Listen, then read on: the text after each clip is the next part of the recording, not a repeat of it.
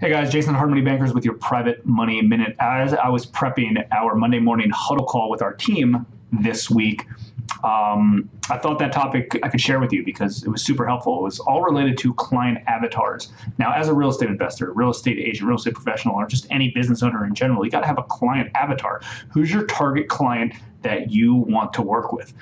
Maybe it's your dream client. Maybe it's a normal savvy client that you work with. What type of sellers do you want? What type of buyers do you want? What type of lender do you want to work with? Maybe. But you need to determine your client avatar. And if you need to, write down lots of descriptions related to them. Maybe even draw a picture of them or take a picture of them and hang them on your wall so you know your client avatar. There's so many of us that try to spread ourselves too broad. And it's like, oh, I want this client, this client, this client. Anyone who wants to do business with me, I'll do business with them. It doesn't work like that. Figure out your client avatar, the exact client you want to work with.